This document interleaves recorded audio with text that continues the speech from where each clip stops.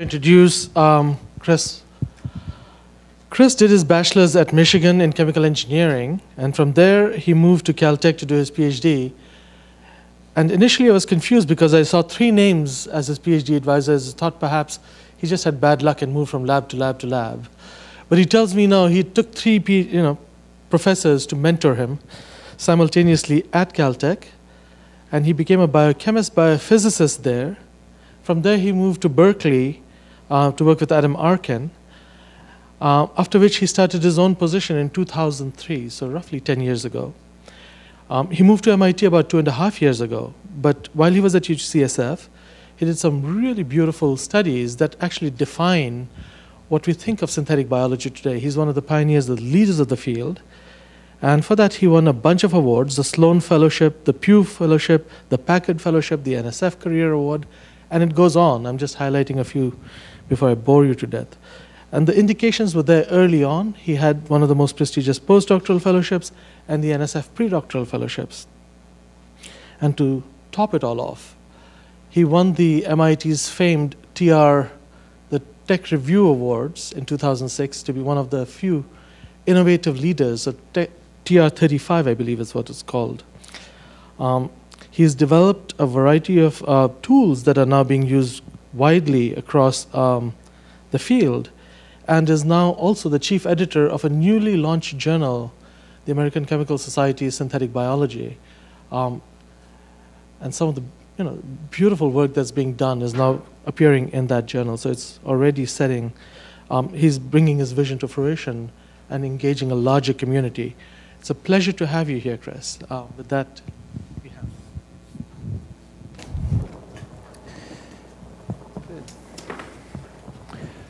Well, thank you, Asim. It's always great to be here. I always really enjoy visiting Wisconsin. It's a fantastic nexus of chemical engineering and the engineering sciences with microbiology and, of course, biochemistry and so on. So it's always nice to see what's going on. So I'm coming from the background of engineering. My background is chemical engineering, and I say that because this is a biochemistry department. And so I want to make the point that our primary interest is being able to build systems that don't yet exist and to push the scale and the sophistication by which we can do genetic engineering. And so I'm going to start out in this talk just by giving you a little bit of an overview of the types of problems that we hope to be able to address in the near future.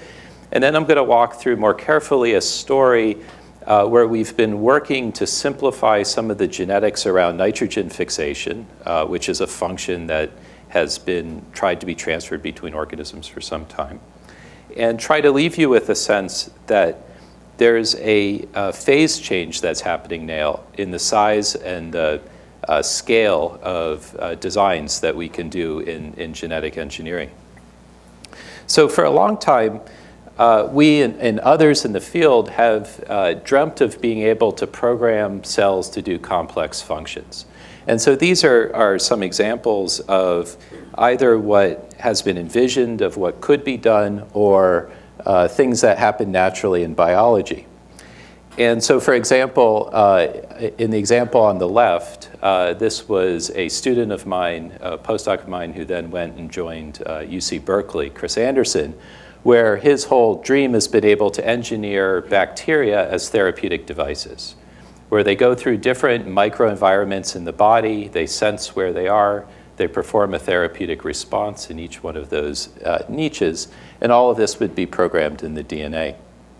On the right, I'm showing a number of different materials that are naturally produced. So cells are the natural architects of the nano world. I'm showing a glass sponge, which is essentially spinning fiber optic cables, as well as diatoms that live in the ocean and build these very intricate silicate structures. So everything on this slide involves being able to program a cell to go through a complex series of tasks, and it's a huge difference from what is currently being done in biotechnology. So if you look at the forefront of companies like DuPont or Dow Ag, or even startups like Refactored Materials or Amyris, they're really about the production of individual small molecules and really just having biology produce that. But that's not getting close to what biology has the capability of doing. And so everything that we're trying to do is to bring that scale up, where we could actually be able to do these types of functions in cells. And very broadly, there are two things that are required in order to do this. The first is that you have to be able to manipulate many genes, possibly hundreds of genes. And you need to be able to control precisely when they're turned on and under what conditions, so the dynamics and the conditions. And so for that, you need synthetic regulation. And so the way that we envision this all coming together and moving towards being able to do this is on the scale of whole genome design, where you could actually go into an organism and be able to construct systems that are on the same scale as the natural genome. And we very roughly divide this up into different categories, where on the far right, we have the actuators, or these are the things that the cell is actually doing. These are connected to circuitry that's telling when the different systems to turn on, which are then subsequently connected to sensors, which are looking at the individual environment and dictating when things should be activated. So for example, in this fantastical idea of creating a cell that can spin its own antimicrobial cloth, you might have a set of genes that are encoding silk proteins. You have another whole set of genes that are making antibiotic nanoparticles. The silk has to be exported at a certain time and then modified. And all of this has to be integrated into a large system. And so my lab is focused on each one of these steps. So being able to sense environments, to be able to process that information with circuitry, and then to control different outputs. What I'm going to focus on in this talk is the last of those steps. So being able to convert any cellular function into an actuator that can be turned on and off whenever we want, and to be able to transfer those cellular functions between organisms as easily as possible. So now we've been doing this, and others have been doing it for some time, and this has really been facilitated by the advances in DNA sequencing and DNA synthesis. So over the last decade to 2 or 3 decades now of sequencing, there have been sequence databases that are populated with genomic information that's encoding functions. And all of that information is stored and inaccessible unless you're able to go in and resynthesize the DNA that's encoding those functions. And this was facilitated about a decade ago with the rise of DNA synthesis companies that allow you to go in and print out a lot of pieces of DNA or a lot of genes and screen those for a particular function. And so this has led to an area done by a number of different labs called part mining. And this is where you have an enzyme that you think has an interesting function, but instead of working with that one enzyme, you go in the databases and you print every single enzyme that has that potential function and screen it for activity.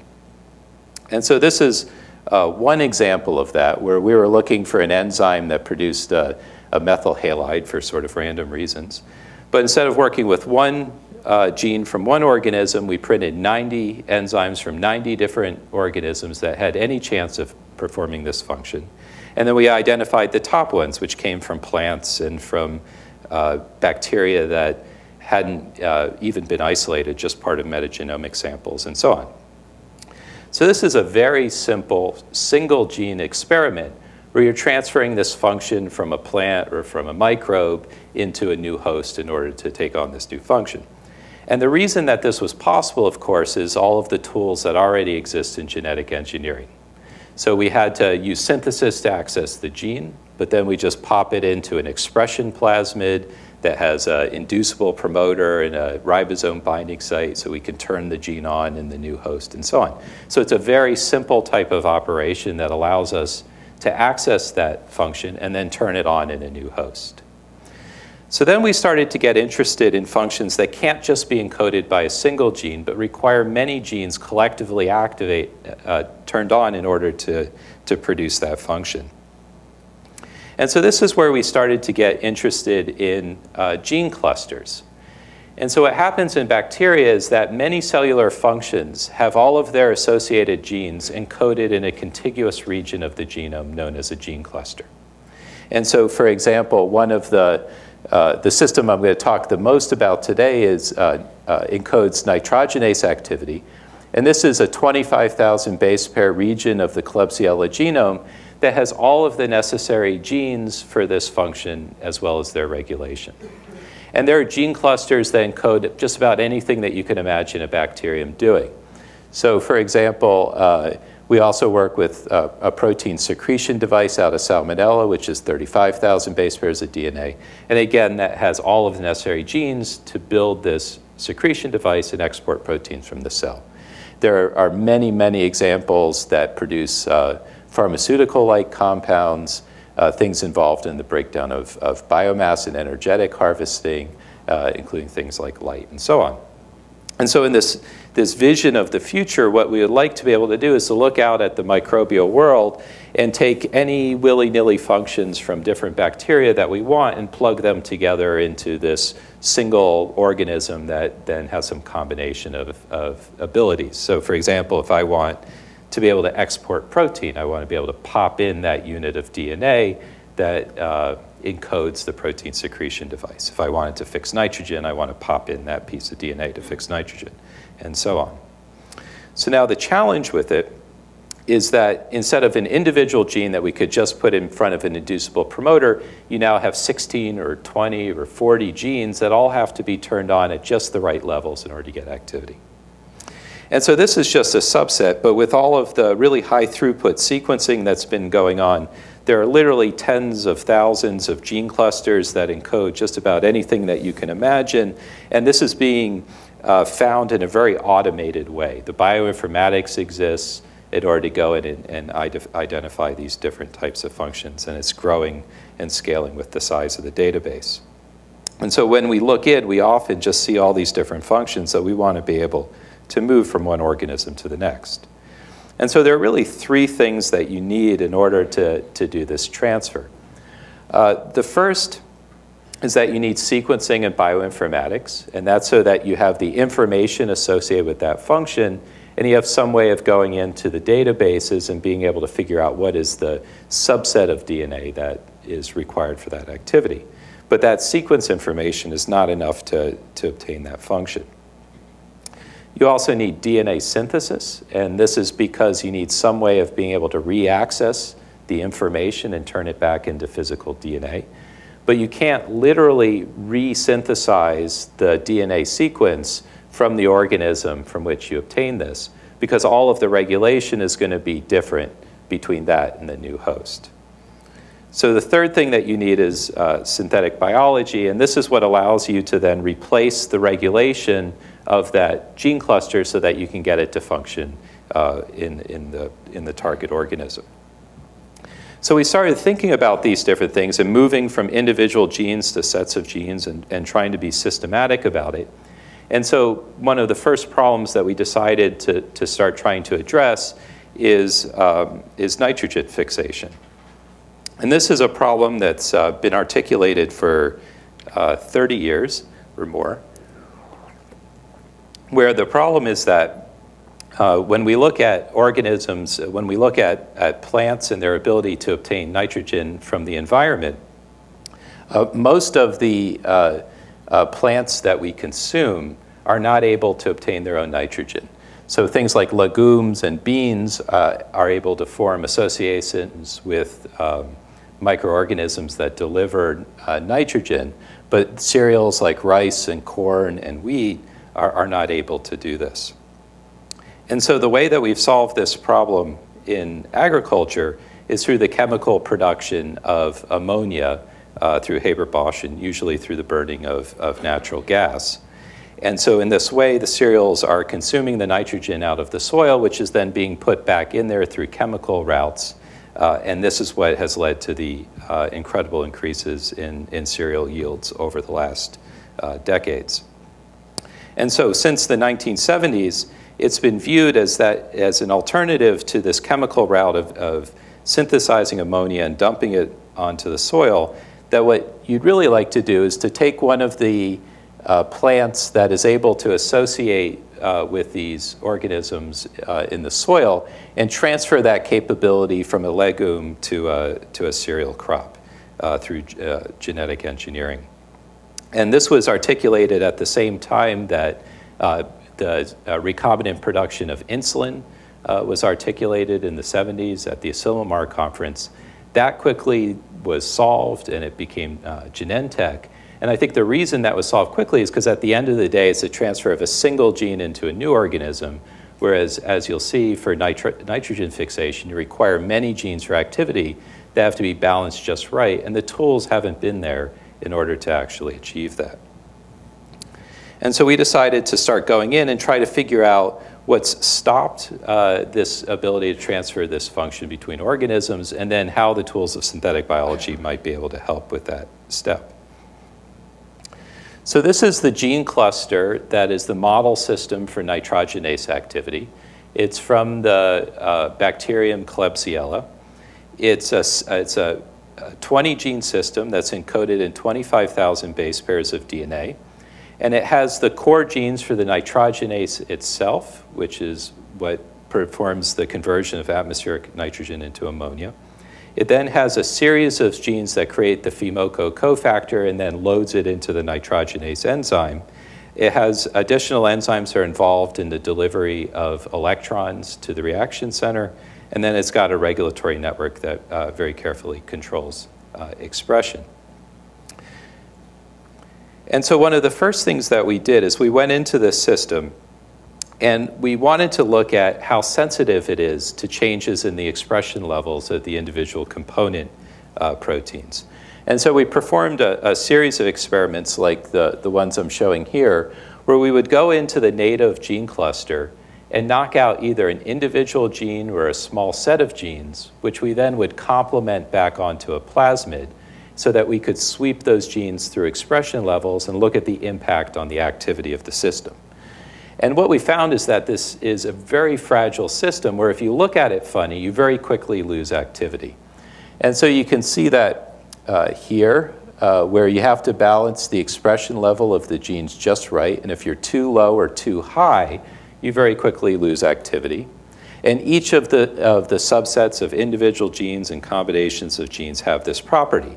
And it's not that they all have to be high or low. Each set of genes has its own optimum level that has to be just right in order to get the activity of the system as a whole. So now what I'm showing with these 6 graphs is just one slice through this space, where we're changing the expression level of a single gene. As soon as you start to do combinations of genes, it gets much more complicated. So for example, if you're looking at the expression level of 2 genes in this system, each of which has an optimum, then you create this sombrero hat-like space, whereas you change each of those genes from the optimum levels, you very quickly lose activity. So now in a system where you have 16 genes, all of which are very fragile and have to be carefully optimized, you then don't have a 2-dimensional space, you have a 16-dimensional space, which is this hard to imagine volume, where somewhere in this space you've got a volume that represents all of the combinations of expression levels that are consistent with activity. And if you're outside that combination of expression levels, you then have an inactive system. So I know it's hard to think about 16-dimensional spaces. And when I was a student at the University of Michigan, my advisor was Richard Goldstein, and he used to tell these really bad math jokes. And one of his math jokes is, why should you never buy a hyperdimensional watermelon? And as it turns out, as you increase the dimensionality of a space, the surface area over the volume goes to infinity. And so as you increase the dimensionality, most of the volume is on the surface. And so the reason you don't buy a hyperdimensional watermelon is that it's all rind. And I know it's bad, I warned you. So what that means is that when you're in this space, you're always on the edifice of falling off and losing function. And so in a transfer experiment where you're taking a gene cluster with 16 genes and you're cutting out and you're popping it into a new organism, even if everything works just right, and you know all the ribosome binding sites and all the promoters and all the terminators and all the codon usage and everything is just perfect, it's not going to get the expression level just right. And so if you wiggle all those expression levels, you end up moving into a new space and losing activity very quickly. Okay? And so then you have to try to regain activity, but because the system is so redundant and so overlapping and so non-modular, it's impossible to make these substitutions, and so you're never able to regain activity. And so we've articulated the problem like that, and then there are certain roles that synthetic biology can help with this process. So on one thing, the way that we think about genetics is very different, and so I'll show you how we can go in and simplify the genetics of a system to make it more conducive and more understandable for transfer. We also have tools to allow us to very precisely control expression levels so that after the transfer, you can then go back in and tune the expression levels to be just right to get activity.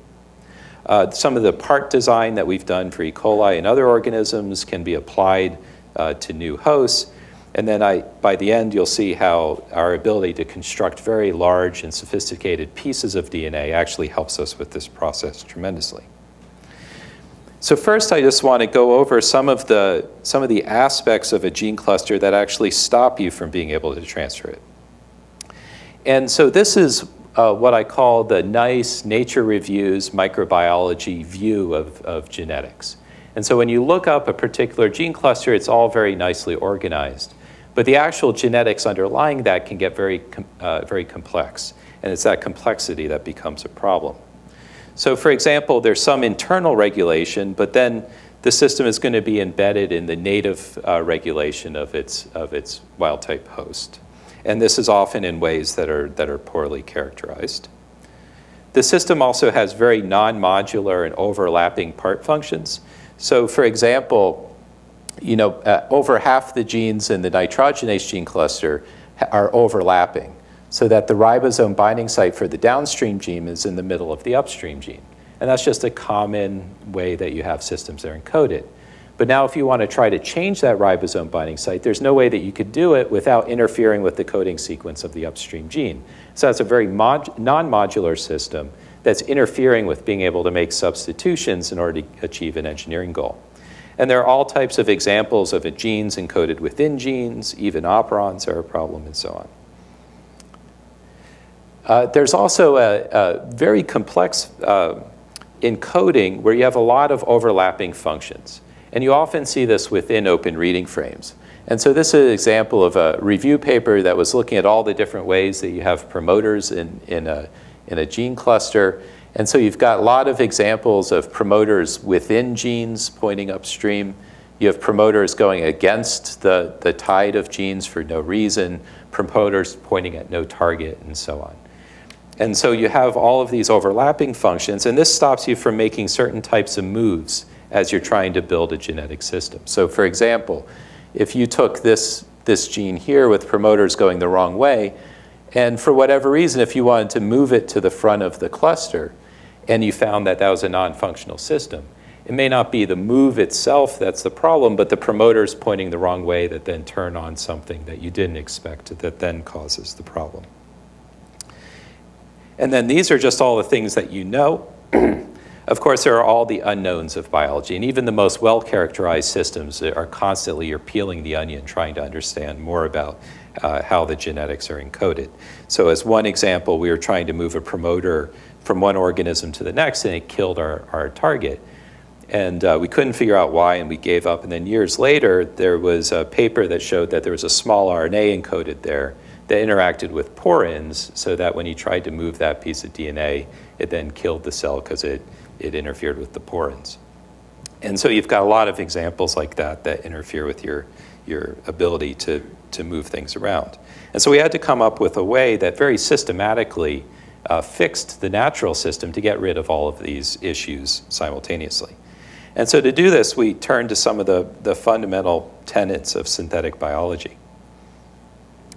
So at the core level in the field, we think of genetic parts.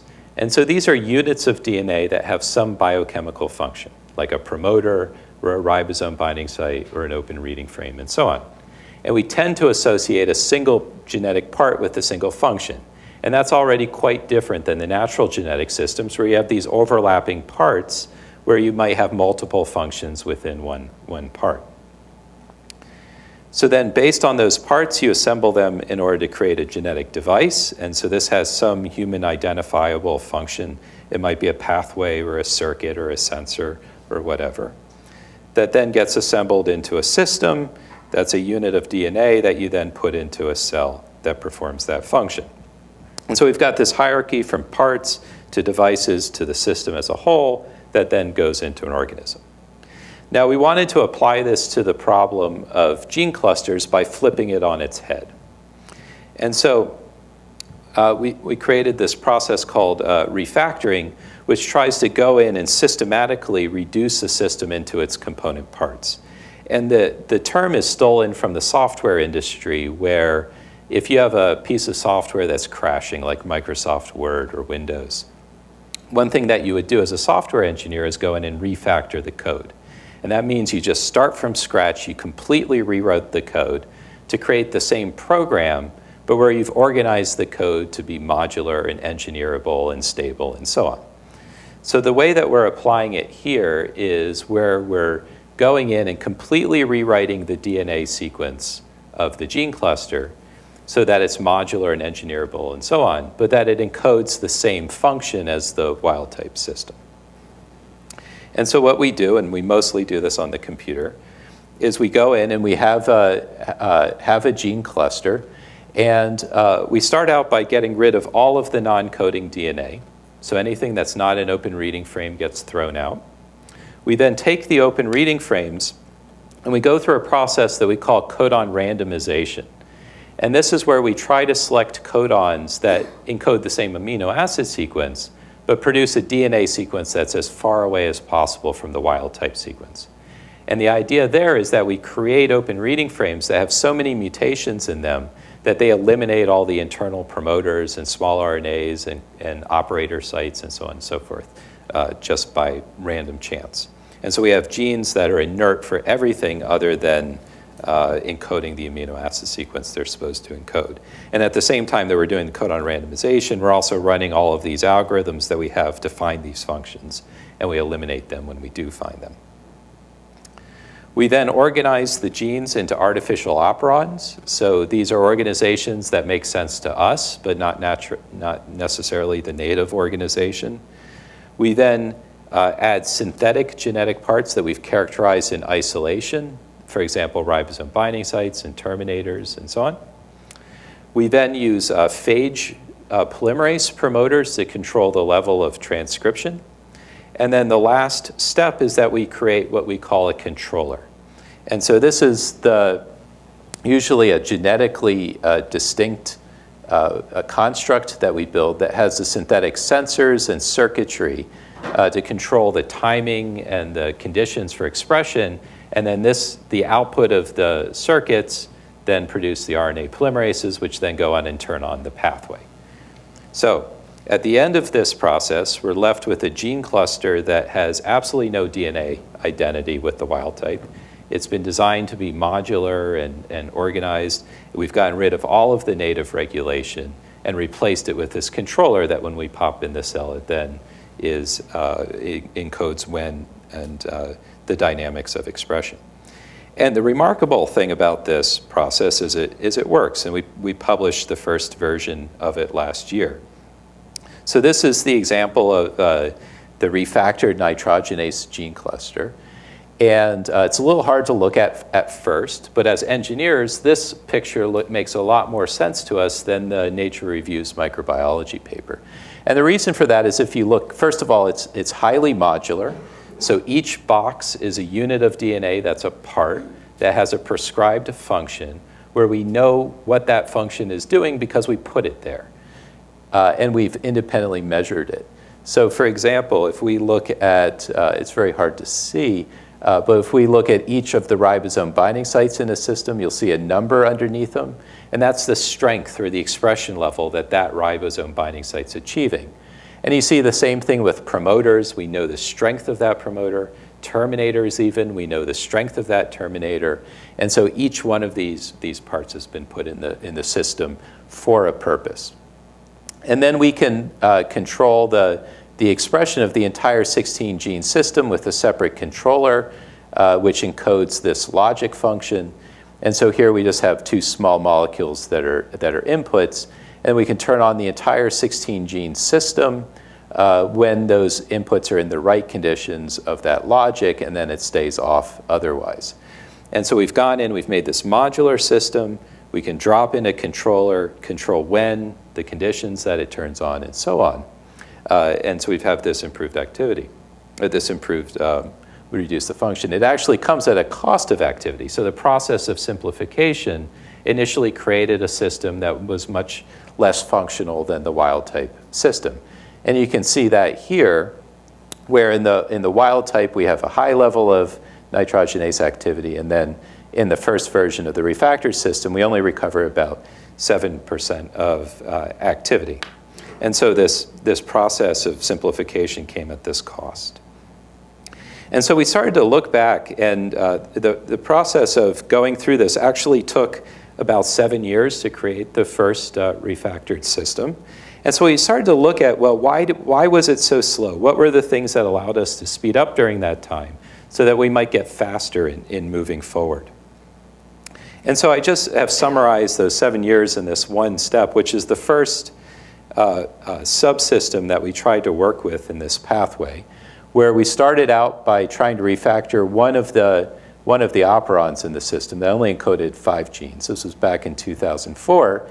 And what would happen is that on the computer, we'd create a refactored version, send it off for DNA synthesis. It would cost $10,000 to synthesize this thing. This was a while ago. And we just completely lose activity, so you get no activity. And then, just to give you a sense of the scale of how quickly we were able to fix things, we would then have to go in, and we could build about 5 at a time, where we would cross the wild type and the synthetic, trying to figure out exactly what part of the refactor system was causing the problem. We would then figure out, oh, okay, so the first NIF-H gene that we tried to code on randomize created, in this case, transpose on insertion sites, which then destroyed the activity of that gene. So we'd have to go back, resynthesize the gene, find that it worked, but not at an optimal level, then manually try to tune the ribosome binding site until you recovered activity. So in this sort of design, build, test cycle, we were doing about 5 at a time with a very small region of the cluster and trying to identify improvements. And then we would have to build the entire cluster, and the tools during this period were just not there for this, where we would have to assemble about 100 or so genetic parts each time. So we would do it in a hierarchical assembly. So what I'm showing here are all the different portions of the cluster along with the percent of activity. And so with this method, Gibson's assembly came online at the tail end, which actually is what allowed us to build these at all. So we could assemble them into these larger pieces of DNA, but we'd lose activity very fast. And so this half cluster is at 10% of activity, which is the multiple of the subclusters. And then here we'd get 3%, which again is the multiple. And actually the first system that we assembled took like 4 months, and we only got 0.3% activity. We were actually really excited by it, but you had to hold the paper just right in order to see any activity. So we would go back, you'd have to go all the way back to the beginning, re-optimize those that were the pinch points, re-go through this process of assembly, which would take a long time, and we got one that was functional, and that's what we published as the first step. But we said after 7 years, we've got to do something differently, right? We have to approach this problem in a fundamentally different way. And so we started thinking about, well, what's actually the ways that we're going to do this faster? And there are 2 general ways that you can think about optimizing this process. The first, if you have a design, build, test cycle where you're designing a construct, you build the physical DNA and then test it and then learn from it, you could imagine going faster by going through each of these steps faster. So you go through more design, build, test cycles per unit time. We decided to do a slightly different approach. And this is where we partnered with the Broad Institute to take a massively parallel approach, where instead of designing a single construct, we would design hundreds of constructs simultaneously, build each one of those constructs, test each one for activity, and then apply learning algorithms to go back to the design. And so then you could, in this very massive way, try out a lot of designs simultaneously. And so this is a collaboration with the Broad Institute, which is which was absolutely critical in this, because what they did is they applied manufacturing principles to the process of DNA sequencing. And this is what led to all the advances it was a major contributor to the advances that led to the human genome effort and all the metagenomics that's going on, and so on. And this is their facility. It was designed by Toyota, and it's really a manufacturing pipeline. It's not an academic lab. It's in an old warehouse. They used to store the beer and the popcorn for their Red Sox. And so they're now able to sequence about 4.3 trillion base pairs per day, which is absolutely incredible. So we decided to get involved with them and retool these processes so that we could do DNA synthesis and assembly at a much higher scale than what we can do now. And this is where we built this thing that we call the MIT Broad Foundry. And we went in and have been working on each one of the steps. One is rethinking genetic design, so that instead of building single constructs, we can build many in one, design many in one in an equal amount of time. Then build all of those constructs to specification, very rapidly test out a lot of constructs, as well as genome scale transcriptomics and proteomics and so on, and then learn from that enormous data set that you get. And so we set this up as a pipeline. Their manufacturing people went in and have started working out all of the limbs and how you get the computer-aided design to communicate with the construction and quality checking and so on. So I'm going to go through some of the academic questions that we had to address. So one of the first ones is that we realized that really for the last 30 years, we've been designing genetic constructs in exactly the same way. And these are tools like vector NTI, and I'm sure everybody in the room has used one at some point, where we think of a genetic design as a plasmid. And so if you have a small plasmid with 3 genes and a dozen parts, this is a visualization that makes sense. But as soon as you build try to design a very large system, like this is one of our, this is the refactored nitrogenase cluster in vector NTI, it just becomes a total mess. First of all, just going in and trying to make sure which gene goes where is a huge problem. You make mistakes. There's really no way that you would do this 10,000 times, right? It would take up a huge effort, or you just have to resort to some random method. So what we did is we partnered with Doug Densmore at Boston University. And Doug had caught my attention because he developed a different way of articulating a genetic design that was fundamentally different than how we had been thinking of it. And it's part of what he calls the Eugene language. So instead of that vector, there's a code here. And don't worry about what it looks like. And what you do is instead of having a single construct that you're trying to build, you identify the parts that are in your system. So underneath this file, you would get all of the DNA sequences for the parts in the system. And then instead of saying this particular construct is this combination of parts, you create rules in your system. And the rules are anything that you can, as an experimentalist, write down about how you would describe the genetics of your system. So this promoter has this particular RBS. All the genes have to point the same way.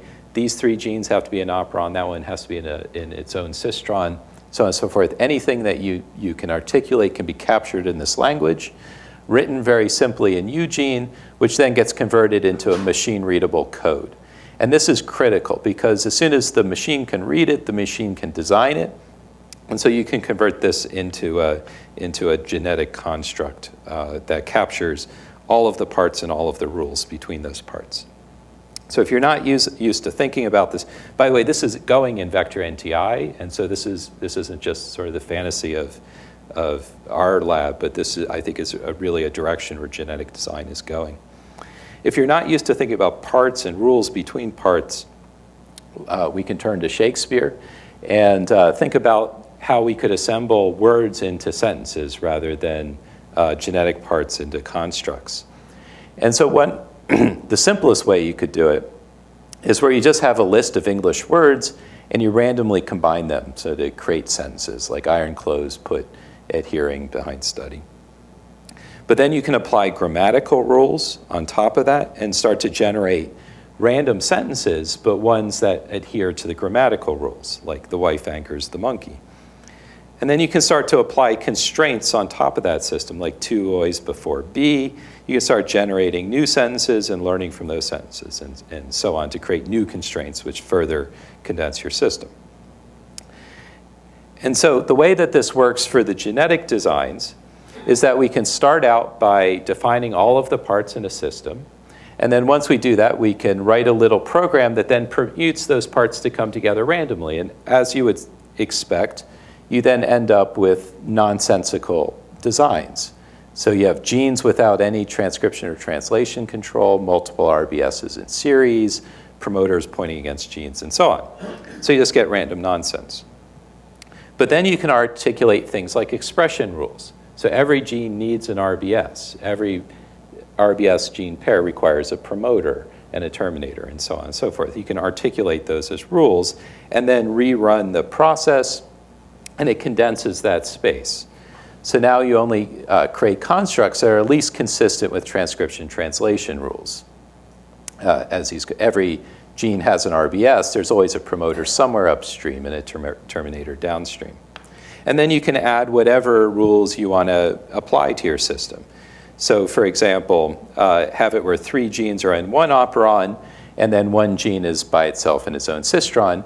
And even there, in this simple 4-gene system, there's still a huge amount of diversity that's possible with that system. And this is one of the real surprises that came out of this, where it's really hard to constrain your system to just one construct because all of the ways that you can float the system. And you can even think of this in terms of if you're building a single plasmid where you're just trying to express a protein, you know, there are all these design choices you make that you don't mean. Like you could use this multiple cloning site versus this one, or flip the whole cassette this way or that way. And if you enumerate all those different ways, you actually have a lot of diversity that's possible, and you're making design considerations that aren't really there. So anyway, so the output of this program are these different constructs, but then this doesn't just make pretty pictures, it feeds into the pipeline for the robotics and the assembly process to actually build each one of those constructs. And so we use a series of hierarchical assembly methods that start out with small parts that assemble them into essentially individual genes and then final constructs. And so we started out just by doing very simple assemblies where we were very constrained by the system, where we would just do things like switch promoters and RBSs and so on, because we had this feeling that the architecture had to be relatively fixed compared to wild type. And we would assemble the genes for this. So this is one example. And you can go in and screen this and then learn new rules from it. This is an example of another early library that we built where we added a little bit more diversity, but still keeping the overall architecture more or less the same. And again, reassembling. And then you can see in this case, now remember, this is not random library. Each one of these has the same amount of design information before you run the experiment, but then after you run the experiment, you learn something that can then be re-articulated as a rule back into the design process. And so in this case, we could figure out a rule, which then allowed us to optimize this subcluster. So we went from less than 20% activity recovering full activity for that system. So then we went in, and we had started noticing with different projects in the lab that actually the less we felt constrained to the wild-type genetics, the better off we were in our library. And so we decided to build this library for one of the 6-gene subportions of the nitrogenase cluster that was causing us a lot of trouble. And so we built a library that we called the Stata library, because the Stata building is a building on campus by Geary that just looks messed up, and our library looks messed up. So if you look carefully, in this case, before we were putting all of these constraints like operon, occupancy, and stuff like that, and in this case, we just said if we don't know for 100% that it's not a rule, we'll leave it out, and we'll only put things in the system that we know are rules, and we'll just permute around everything else. We'll let everything else float.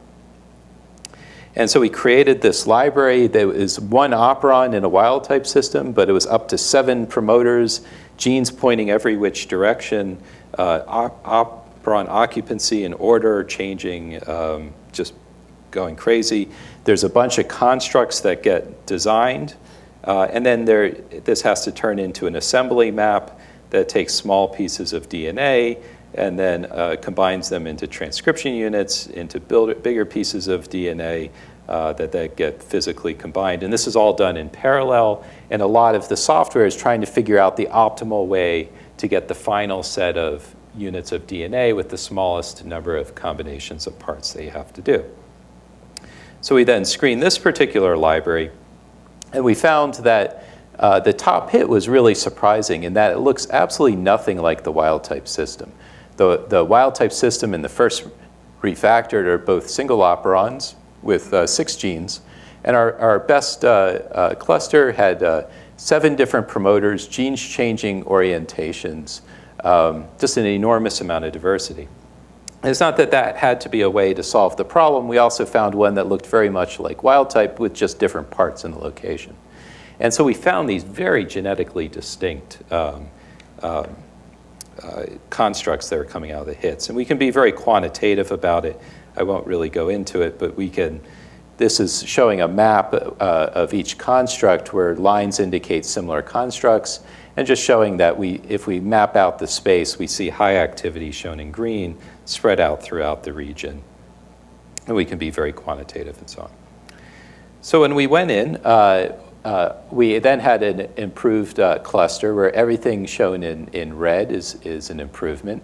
And you can see this divided up where the HDK portion got up to 100%, the BQF, USV, WZM is up to 100%, and the last bit of ENJ was a bit of an issue. So then once we built this infrastructure, we could then start building extremely large libraries of clusters, again, all by design. And so this is an example of about 120 16-gene clusters where we were very systematic about how we varied the components of the cluster. And this is about 3.5 megabases of synthesis and assembly. So it's as though we built a bacterial genome now in the scale of the experiment that we did. And we do it at very high efficiency with only 4% error rate, meaning that 96% of that library are perfect, and then 4% have mutations. And that's allowed us to then go in and improve this system further. And all the components are very high, and then the top cluster altogether is about 60%, again, showing in red those parts that had to get substituted for activity. So what we're finding is that one of the big questions when we started was whether, when we take this very dramatic process where we wipe out all of the native regulation and replace it with synthetic regulation, whether there was something about the wild type that we were missing about with the system, that we were just eliminating and could never get back. And what we're finding is that we can do just as well, or almost just as well, with a completely synthetic system. And I think we're very close to fully recovering the activity. So now we've started some species transfer experiments, and this is something we're just now starting. So one of the simple examples is E. coli. This has been done by other labs with a native system. It's just a simple example looking at how systems change and kind of laying out our strategy for it.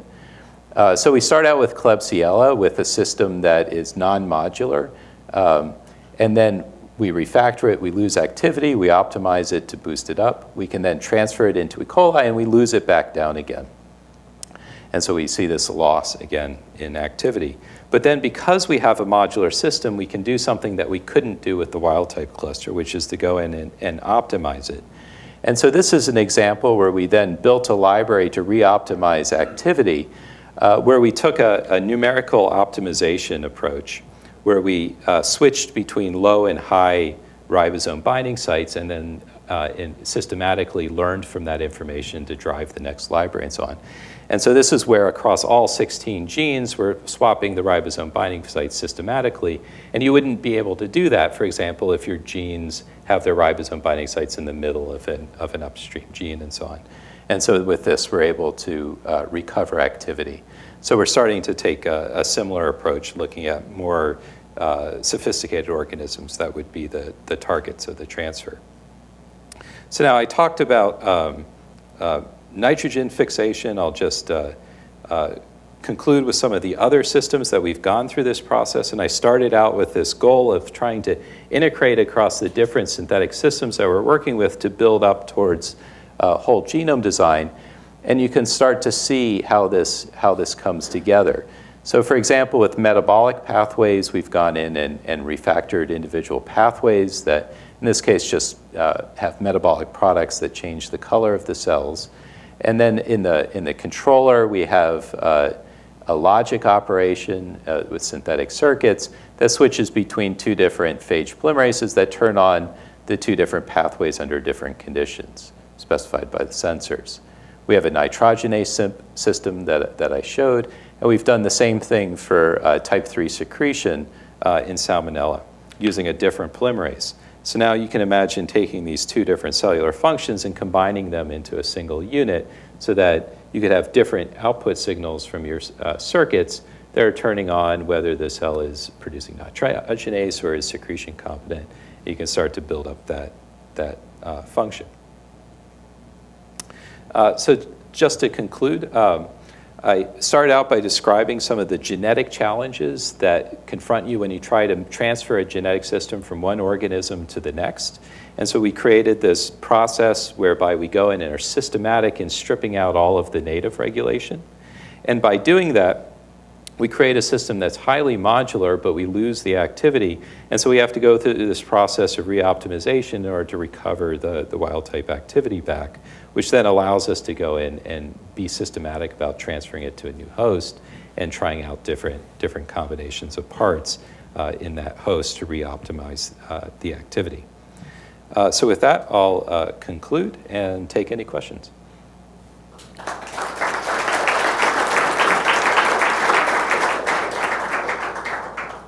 Bakla. My thinking is very similar to yours, and perhaps because we both have background as chemical engineer, and that's what was the approach.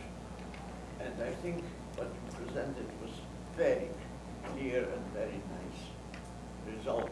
I would only say that it's important also to start with elements. For instance, there are better promoters than probably you used, better regulating promoters because not existing in nature, because I think the best way to regulate promoter is turn it back and forth by inverting, which would be very non-efficient instead of using other. So I'm looking forward for next edition of further.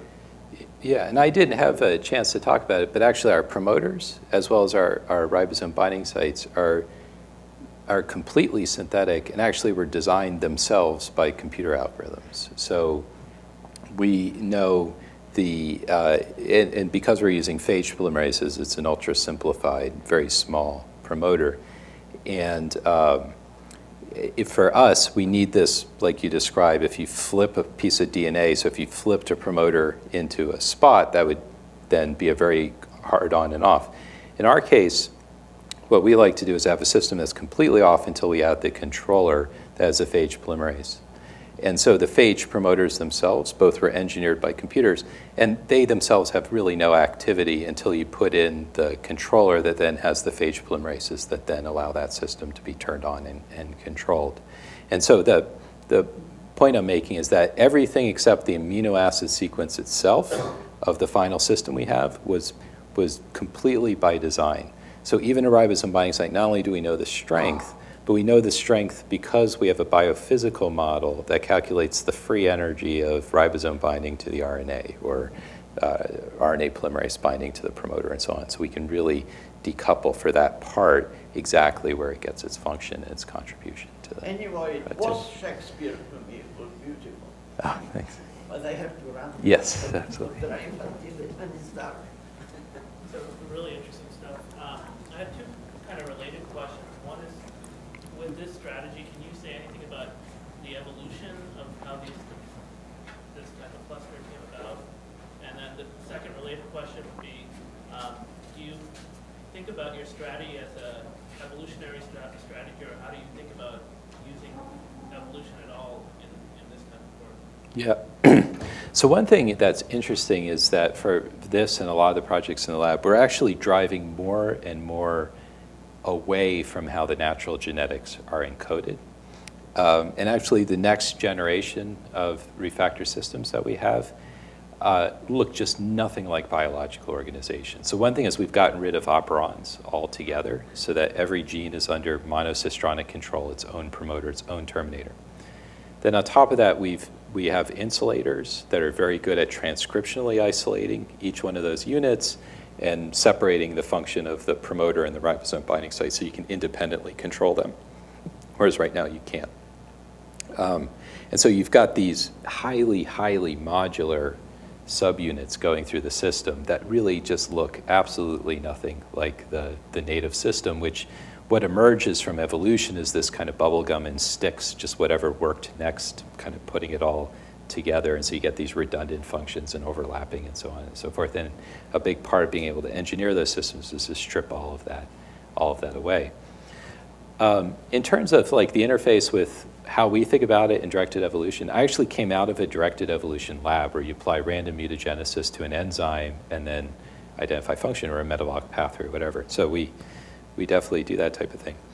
The difference here is that if you can't do it to multi-gene systems effectively. So you could take a system and randomly mutagenize it and kind of select for improved activity, but you couldn't take one of these clusters, move it into a host, and randomly mutagenize it and hope to just find an individual mutant that's gonna work.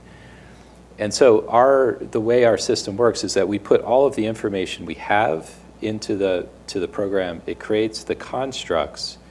Each one has the same amount of design information. It's a little bit, but that doesn't mean each one's going to have the same function. So we can then screen, and then based on that screening information, try to extract new rules for how the system is composed, and then put that into the next round of design. One thing I didn't show, for example, is that if you're systematic about breaking up the gene cluster, we find that none of the genes have to be in an operon together except NIFI and NIFN. And gee, if you really break that pair up, you run into trouble. So the next round we build, we say, well, we'll make everything monocistronic because that's easy to control, but gee, we better keep these two genes together so that we're more careful about their regulation. And so you learn systematically these types of rules that go back in and then help you with the next round of design. Yeah? So two questions. I guess one would predict that since all these were engineered to work in a particular nutritional condition or environmental condition, that if you change that condition at all, do you have to start from square one, or can you just tweak it mildly and optimize for the new environment? And the second question is, go ahead and answer that one. Okay, yeah. So there's two answers to that.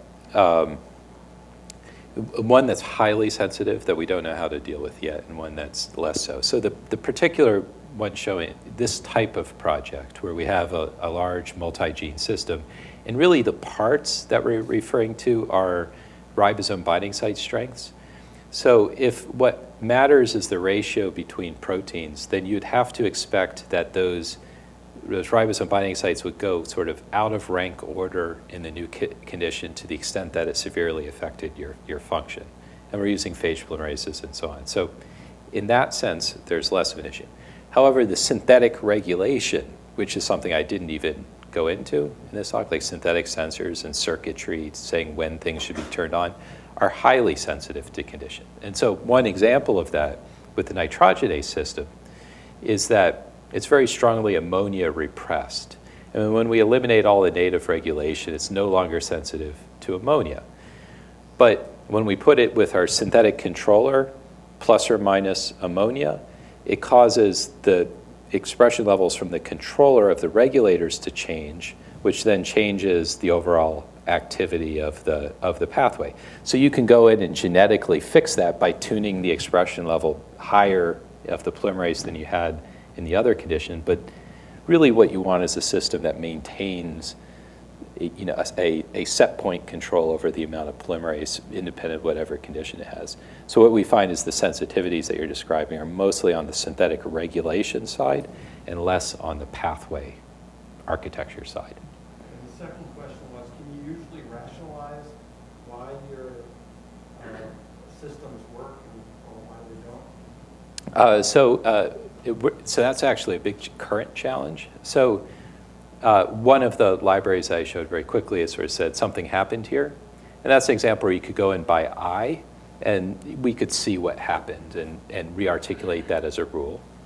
Sometimes we're able to extract statistically from the data, things like the NIF-EN combination that I was saying, and then put that back in a rule. The real challenge we've been having, which we're not close to fixing, is if you create a 3 or 4 megabase library where you diversify 16 genes in all different ways in very complex combinations, by eye and by expertise and even statistical methods, can't figure out what's going on. And so you get crazy rules from machine learning algorithms and so on. And so where our focus has been is actually not just creating the algorithms that allow you to go in and work out that data, but actually design the constructs themselves in such a way that they allow you to extract the information when you're done with the experiment. So, and even old ideas like design of experiments applied to genetics and that type of thing actually become very, very powerful. So as another part of our next generation designs are designing it to then allow us to test many questions in parallel such that the algorithms are able to pull out certain classes of information from the data set. Yeah? It seems to me highly unlikely that you would ever get full reconstitution of nitrogenase activity by just refactoring the DNA. Because you'll never eliminate any allosteric interactions that are known to be embedded in all of those gene products. Have you guys thought about ways to refactor it, refactor the actual amino acid sequence? Well, any allosteric issues would be exactly the same. So there's no difference between the refactored and the non-refactored system because it's the same proteins. It's the same. Everything's the same from the That's like you mentioned the host is different, so the environment will be different. I can see you. I mean, the whole idea of this is to refactor everything so that you can control everything. Right. So in the native host, we should be able to recover activity. When you transfer it, there's certainly going to be situations where you wouldn't be able to do it for a whole number of reasons. But there are a lot of examples of projects where just getting any activity then allows you to, so you get a small amount of activity of nitrogenase in certain target organisms, that really gives you the foothold to then push that forward. Or if you're scanning for natural products like chemicals that are being produced by native organisms, you only need a small amount for that initial transfer. And then you can run the directed evolution or whatever it is that you're going to do to then optimize that system back up. But so for us, it's really about increasing the probability that you get some function immediately after transfer. You talked about randomizing the codons to reduce the native control. Yeah. And I was wondering for your automated refactoring, how did the codon optimization randomization work? Because the DNA were parts. Yeah. So what we found, so we only build the genes once because we found as long as you get like a reasonably expressing gene that you can control the expression levels pretty much wherever you need with the synthetic parts. I actually don't, when I was talking to Bob Landick about this earlier, the codon optimization as a means of controlling expression levels is really terrible. So basically it's that there's something about the gene that's screwing you up if you have low expression levels. And once you fix that, then that becomes the substrate for being able to swing through different levels of activity. And so, so for us, that's it. Once we have 16 genes that we know work well, we don't have to go back and create new versions of that as part of the process.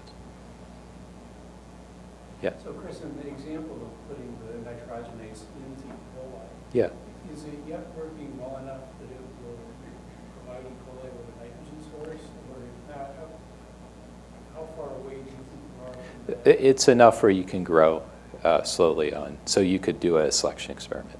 In fact, we have. Yeah. Yep.